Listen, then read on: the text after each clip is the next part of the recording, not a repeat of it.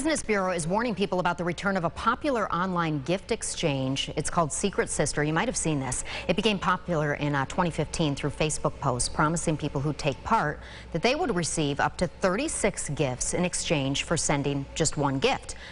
While that may look like innocent fun, the BBB is warning it's really a pyramid scheme and it's considered illegal. It recommends you ignore these, report social media posts, and never give personal information, especially to strangers. The Supreme Court ruling against Governor Cuomo's decision to limit capacity at houses of worship in certain microcluster areas across New York State. The High Court deciding on the matter by a vote of 5-4 Wednesday.